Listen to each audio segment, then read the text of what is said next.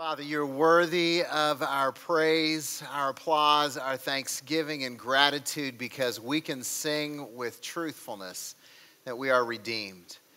That because of Jesus, we're not who we used to be, but also because of Jesus, we are not yet who we will be in Christ.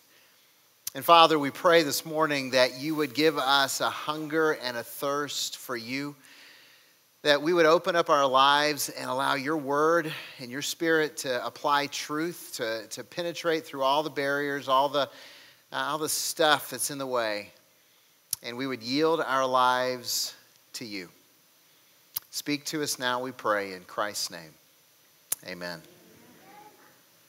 I'm going to invite you to take your Bibles or your Bible apps and turn to the book of Matthew, chapter 26. We're going to be in Matthew 26. If you don't have a Bible with you, grab one of the Bibles in the pews around you. They look just like this one. Turn to page 1058, and you will find Matthew 26 and the story that we're going to be looking at this morning. Hey, while you're turning there, a couple of things. First of all, I drove by the property. Don't know if you have, but they've actually started pouring the footings. And yeah, real progress is happening. You'll start seeing a structure going up pretty soon, and that's exciting because that way we can address our parking problem, and at least for a little while, and people won't get tickets for going to church. By the way, I had this great idea, and I checked with Pastor Chet, and he said that we could not use benevolence money to pay for your tickets. So I really wanted to, but anyway, but it is exciting about the building going up, and just keep praying. It's all in God's time, and it'll happen as He makes it happen. Just pray that the way would be smooth and that the people who are building the building would be safe as they do the work. Hey, one other thing I want to tell you about, in 2 weeks from this weekend, we start our sign-ups for the next session of life groups. And we want everyone to be in a life group because life change happens in the context of small groups where people are studying God's Word and sharing their lives and serving together. And if you're not in a life group, that's a time when you can sign up for life groups. And we're trying something new this spring session. We're going to offer our regular sermon-based series. And we're also going to offer a 7-week married life study. So if you are interested in that, we're going to have groups just for that. If you're in a life group, you don't have to switch out of your life group. Your group can study the married life. If you're not in a life group and you want to be in a regular life group, they're going to be available. If you want to be in a married life group, there's going to be some just for that session that you can sign up and check it out. And the thing is, here at Calvary, we want to strengthen families. We want to strengthen homes. And so we're inviting you to invest in your marriage. And if you're looking at your relationship and going, it's pretty good. Or if you're looking at your relationship and going, no, it's not. Either way, this is an opportunity for you to make it better. And life groups, 1 night a week, about an hour and a half, and we're going to challenge you to invest in your relationship intentionally.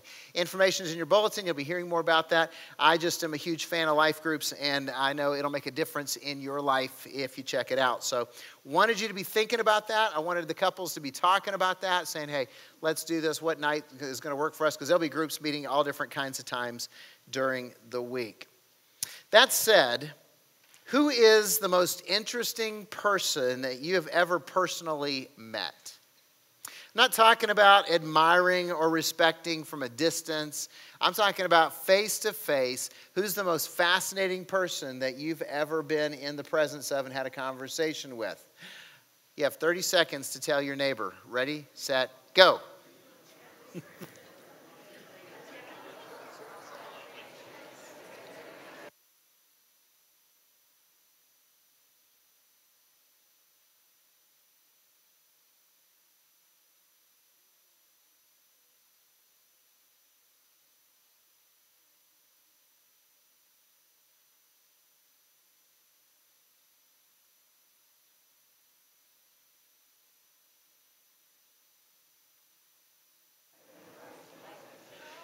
All right, some of you have really fascinating friends because you guys are still talking, and others of you apparently need to get out more. Today we're kicking off a series called Person of Interest, and we're not talking about suspects in crimes, But we are talking about people who are present in many of the legal accounts of Scripture. These are people who are connected to Jesus and the story of his arrest and trial and crucifixion and resurrection. They are the key players, the difference makers in what Scripture records about these world-changing events. And I believe that God lets us see real people in the Bible so that we can learn from them, whether we see their lives extensively or just a glimpse, that we can see them and we can kind of learn lessons from how they live their life, either things to avoid or things to imitate. And so we're going to be taking a look at these people over the next few weeks as we walk towards Easter. Now, some of these people were good, some were bad, most were a little bit of both. And today we're looking at a man that most of you are probably not familiar with his name. His name is Caiaphas. And Caiaphas, you'll probably know him by his title because he was the high priest. The high priest at the time of Jesus' crucifixion. Matthew 26, verses 57 through 68, we're going to look at that in just a moment. Let me set the scene up for you. This is the same night that they celebrated the Last Supper on. So Jesus had met with the 12. They'd eaten the Passover meal. He had said, this bread is my body, which is broken for you. This cup is my blood, which is shed for the forgiveness of sins. And then he said, one of you is going to betray me. And all of you are going to abandon me. And Peter brashly says, I'll never, even if I have to die with you. And Jesus reminds him that before the morning, you're going to deny me 3 times. They go to the Garden of Gethsemane where Jesus pours his heart out to the Father and says, if it's possible, let this cup pass from me, but not my will, your will be done. Judas arrives with the temple guards and betrays Jesus with a kiss. Jesus is arrested, and that's where the story picks up today. Verse 57, Matthew 26.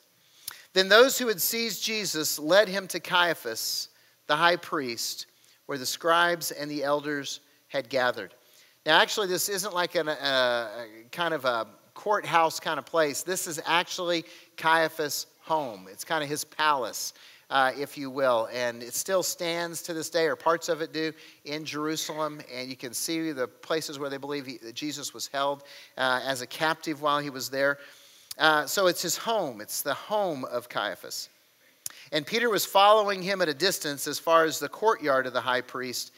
And going inside, he sat down with the guards to see the end. Now the chief priests and the whole council were seeking false testimony against Jesus that they might put him to death. But they found none, though many false witnesses came forward. At last 2 came forward and said, this man said, I am able to destroy the temple of God and to rebuild it in 3 days. And the high priest stood up and said, have you no answer to make? What is it these men testify against you? But Jesus remained silent. And the high priest said to him, I adjure you by the living God, tell us if you are the Christ, the Son of God. Jesus said to him, you have said so. But I tell you, from now on, you will see the Son of Man seated at the right hand of power and coming on the clouds of heaven. Then the high priest tore his robes and said, he has uttered blasphemy. What further witnesses do we need? You have now heard his blasphemy. What is your judgment? And they answered, he deserves death. Then they spit in his face and struck him, and some slapped him, saying, prophesy to us, you Christ. Who is it that struck you? We know from Scripture that the religious leaders, the chief priests, had been observing the movement of Jesus and what was happening. We know they perceived Jesus as a threat because they paid Judas to betray him. And they had Jesus arrested and brought before them, not so they could learn something, but simply so they could condemn Jesus to death. And as I read this account again, these scriptures again, and many of us have read this many times, we've been familiar with this story, I was struck by one question that I could not let go of. It kind of has haunted my soul for several weeks. And I pray that it kind of haunts your soul as you leave this place today. How did the high priest of God miss God when he was standing right in front of him? When he was face to face with him? How did the high priest of God miss God in the flesh when he was face to face with him? I mean, think about this. Caiaphas is the highest spiritual authority in Judaism.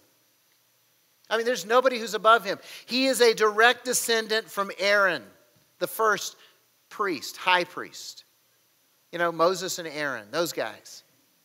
I mean, he spent his life studying the scriptures. He oversees all the activities in the temple. He is like the top dog. Everybody looks to him as the spiritual leader. Once a year, he goes into the Holy of Holies with a sacrifice and makes atonement for the people of Israel and their sins. He is the one who's supposed to represent the people to God and God to the people. He's in that position. I mean, the place where he oversees and works and spends most of his time has the Holy of Holies, which the Jews believed was the place where God dwelled on this earth. And yet, here he was, that person who is supposed to know God. And he is face to face, no further than we are, from God in the flesh. And he's clueless. And as I thought about this, and as I read the scene over and over and over again, I just thought, how in the world could he do that? I mean, it's not like Jesus showed up out of nowhere. I mean, for 3 years, he'd been doing a public ministry. From Galilee down to Jerusalem and points beyond. And he taught with authority, and he performed miracles with thousands of witnesses. And yet Caiaphas never seems to consider the possibility, even when Jesus answers the question, are you the Christ of God? By the way, Jesus' answer basically means you've already said it yourself. I am. I am. And the high priest tears his robes, which is a sign of disgust, and declares it blasphemy when Jesus utters the truth. How did Caiaphas miss God when God was right in front of him? Kind of came up with 3 answers. Choices, values that Caiaphas made that instruct us, so hopefully we won't be like him. So hopefully we won't miss the living God when he's right in front of us. So how did Caiaphas miss God when he's right in front of him? First of all, Caiaphas valued title over authority. Valued title over authority. He was the high priest. He was the man. He was the big dog. He was the show. There was nobody more important in all of Judaism than he was. And to Caiaphas, that's what mattered. He had the title. He had the position. He wanted everyone to know it. He could not even conceive that someone could be more important than him, especially not a nobody from Nazareth. If God was going to work, he was going to do it through Caiaphas because he was first in line. And yet Jesus, according to scriptures, taught as one having authority, not like the scribes and the Pharisees and the teachers of the law. And we know that Jesus had authority over creation because he calmed the wind and the waves with one sentence: peace, be still. We know that Jesus had authority over evil spirits because he cast them out of people time and time again. We know Jesus had authority over human bodies because he gave sight to the blind. He made the lame to walk. We know that Jesus had authority over death because he had just raised Lazarus from the dead. See, Jesus had authority. Caiaphas valued position and title. So I want you to know something today. God is not impressed by our titles. He's not impressed by our positions or our achievements or our accolades. He really doesn't want to stand and admire your plaques on the wall or certificates of excellence. In fact, I don't have any authority as a pastor because I got an office with my name on the door. I don't have authority as a pastor because I have degrees hanging on the wall. I don't even have any authority because of the title pastor. I mean, come on, any idiot can call himself a pastor or a bishop or a reverend or a spiritual authority, right? And let's be honest, many do. The only authority any of us have is the Holy Spirit of God, knowledge of the Word of God, and living life with the character of Jesus. That's it. You want to know what gives anybody an authority? The Holy Spirit of God, the Word of God, and the character of Christ. That's what gives somebody authority. See, at Calvary, we're not impressed by titles, and we don't give people titles and positions because we want to lift them up. What we do is we see people who are living their life in a way that reflects the authority of Christ, and we ask them if they would lead others as well. So, Caiaphas valued titles over authority. What do you value? What's important to you? Do you desire a title or a position, or do you want to live in the authority of God? Caiaphas valued titles over authority, and he missed the living God. And then Caiaphas loved tradition more than redemption. He loved tradition more than redemption. See, Jesus said, the Son of Man came to seek and to save that which was lost. Jesus in John 3:17, you guys know John 3:16, right? In John 3:17, continuing that thought, he said, "For God did not send his Son into the world to condemn the world, but in order that the world might be saved through him." Jesus is all about redemption. That's what he does. He wants to find the lost. He wants to heal the sick. He wants to change people's lives. He wants to redeem our brokenness. But Caiaphas, well, he's all about tradition. Because that tradition protected Caiaphas' position and his power and his wealth, his status. So any threat to his tradition, like say some guy from Galilee that's drawing lots of crowds and performing all these cool miracles, has to be eliminated. Because he's got to protect the tradition. We love our traditions, don't we? Notice I said our. Our traditions. We love our traditions. And churches tend to love their traditions. That's why this country is overrun with dying churches filled with people who are protecting tradition. Who are defending their preferences, their power, and their status, and they're missing out on the power of God to redeem lives. And it is a tragedy just as great as Caiaphas missing the living God. That's why here at Calvary, one of our core values is change.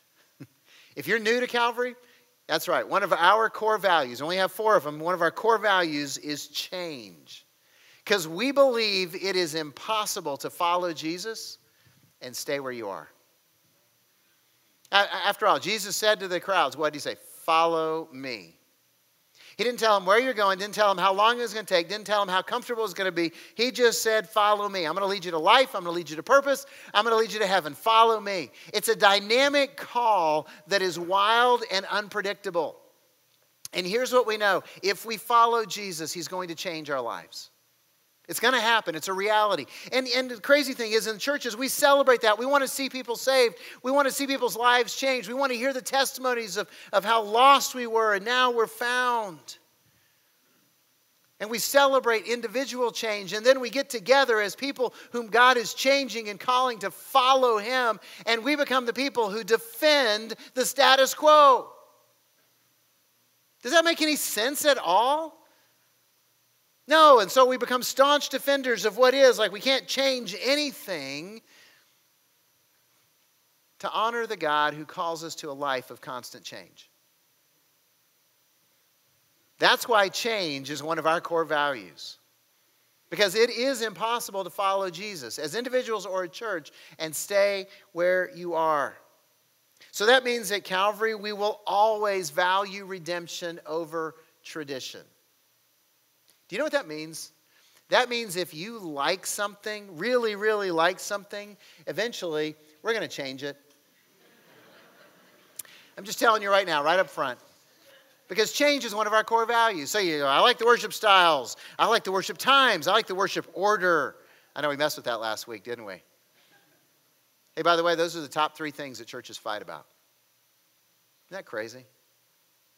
If you like those things, we're going to change them at some point. If you like a ministry, you go, oh, this ministry is awesome. It really is helping me. Or a study that you're doing, it's going to change.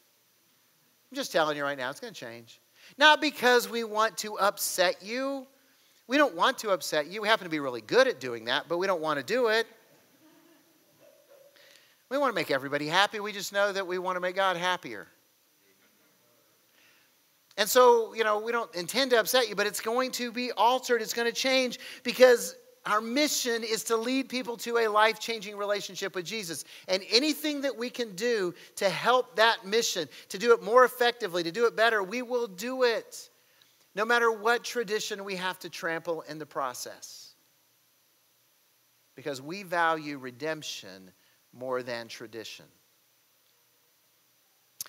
So what traditions do you have that get in the way of you experiencing God's power? What traditions in your life, what attitudes, what habits, what patterns, what values are you trying to defend from God's voice, wanting to change those so that He can redeem your life? Because if you're anything like me at all, God's speaking into your life saying, hey, I want that. I want you to lay that down because it's killing you. I want you to give that up because it's hampering your life. I want you to surrender that so that I can redeem you. Caiaphas missed Jesus because he loved tradition more than redemption. And because he valued title over authority. And Caiaphas missed the living God because he desired the praise of men more than the praise of God. How do I know that? The Apostle John tells us that. John chapter 12, he says, nevertheless, many, even of the authorities, believed in Jesus, but for fear of the Pharisees, they didn't confess it. So they would not be put out of the synagogue, for they loved the glory that comes from man more than the glory that comes from God. The religious leaders. Now, this isn't directly about Caiaphas. But this is about religious leaders, and it says, hey, the religious culture of that day, of those people, said that we value the praise of men more than the praise of God. Now, who happens to be the top dog of that religious culture? Caiaphas. And the leader is the one who has the power to change things. He has the power to either affirm and protect the culture, or he has the power to change the culture and challenge it. And the culture is one of, we want the applause of men more than the applause of God. And Caiaphas is the guy in charge of it. He's guilty. You see, they had a culture where they loved the praise of men. They loved the accolades, the attaboys, the affirmation of their peers and the people. If we're honest, it is an ever-present temptation for us to seek the approval of people rather than God. There's someone in everyone's life that you want to hear, good job. I'm proud of you. Way to go. You're a success. Good decision.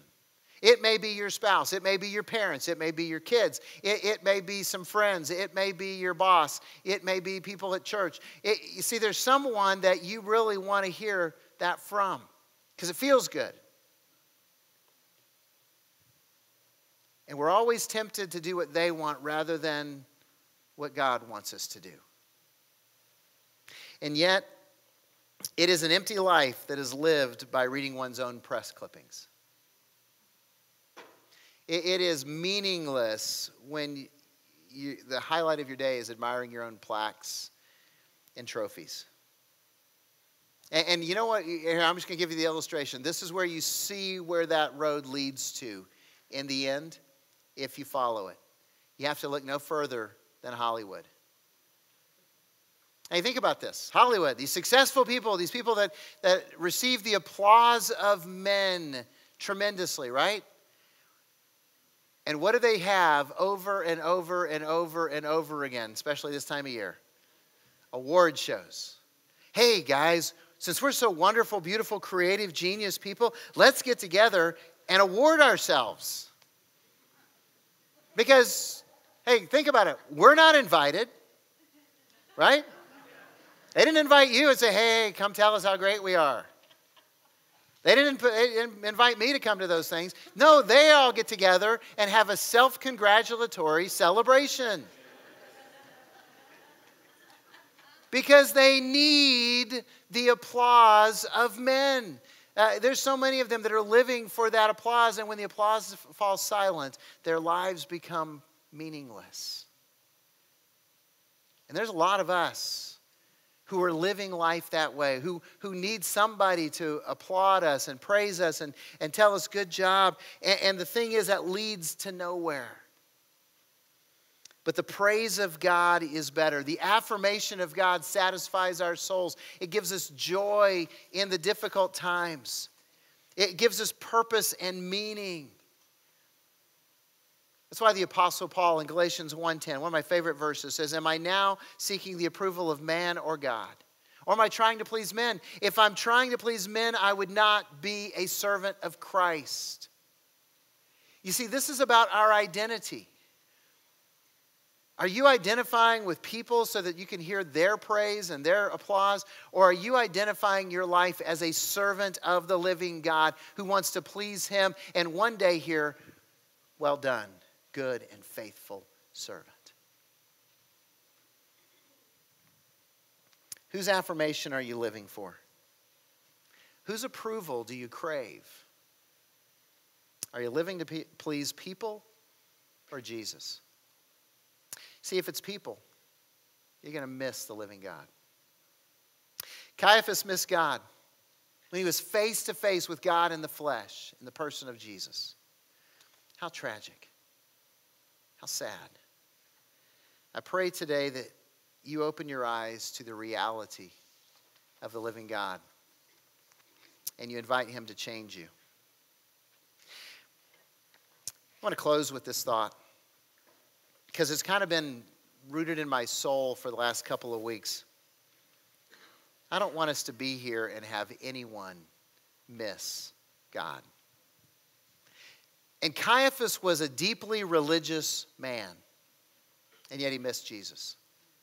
And some of you may be coming to church because it's the right thing to do, because you got in the habit, because you like hanging out with people with values and morals and are pro-family and are a lot of fun. And maybe you wandered in, or maybe you've been doing this for a long time, and today you realize that you've been religious, but you've never really surrendered your life to Jesus. You've never said, Jesus, you're the Son of God, and you're the Savior of the world, and I need you to forgive me, and my life is your life. And right now, you just sense the Holy Spirit talking to you and just kind of saying, hey, you need to make this decision. You need to do this. You need to get baptized. You need to tell the whole world you're my follower. And you're thinking, yeah, but what's my spouse going to think? What are my friends going to think? What's my work going to think? What are my kids going to think? Let me just tell you something. It doesn't matter what anybody thinks, but God and God alone. Please don't miss out on the living God, because he's here. He's not in the flesh, but he's here. Jesus said, where two or more are gathered, I'm present. I don't want you to miss him. Will you pray with me? Father, today we just simply ask that you'd open our eyes and let us see you in your power, in your glory, in your grace and your mercy, because we need you. And Lord, we don't want anyone to miss you, including ourselves. So reveal to us who we are and who we're listening to and who we're trying to please and what we're really trying to seek. Because only you can make our hearts full, and only you can give us that joy and that purpose in life. And today, we simply want to hunger for you more. In Jesus' name, amen. Let's stand and worship our God together.